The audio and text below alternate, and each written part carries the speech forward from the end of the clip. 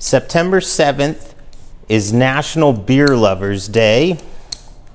And here in Sacramento, we have a rich beer history. The first brewery in Sacramento was the Galena Brewery, founded in 1849 at M and 28th Street.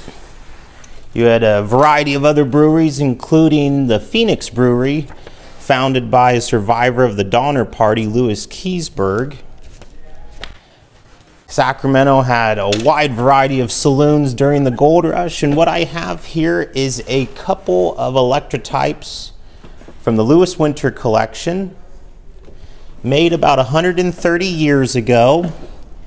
They are of the same cut but different sizes, of two individuals that really love beer. Press the red button, Howard.